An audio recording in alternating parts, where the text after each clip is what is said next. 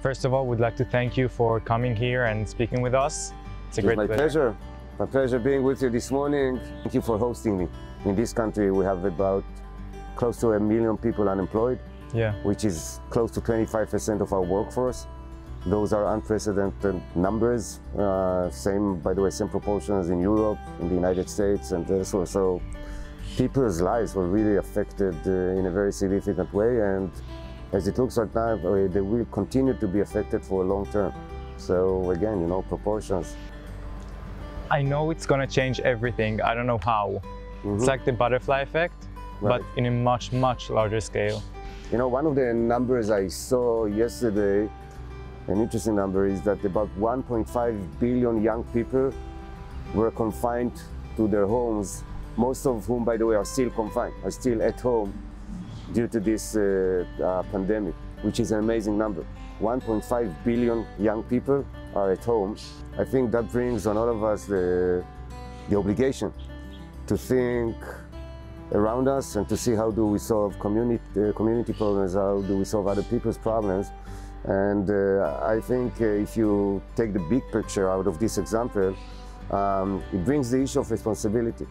To me, this is about being responsible for the lives of other people, for the well-being of kids, for the opportunities we give to others. The pandemic now shows or proves to all of us that we have to think quickly.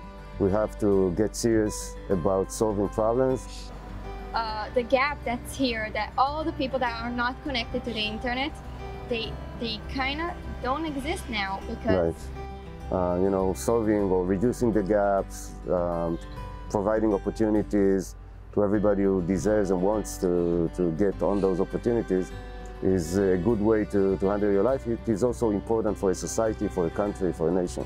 Israeli entrepreneurs, of all ages by the way, but most of them are young, have provided all kinds of solutions, technological solutions, medicine-based solutions, and other methods of science-based solutions, all of which contributed to the worldwide efforts to face this pandemic. And this goes to show that innovation and responsibility can provide the actual foundation for global solidarity. I think that social initiatives and on the human level, keeping looking around us and seeing who needs help is extremely important, and acknowledging our hardships and our pain, but also looking around and seeing who needs help.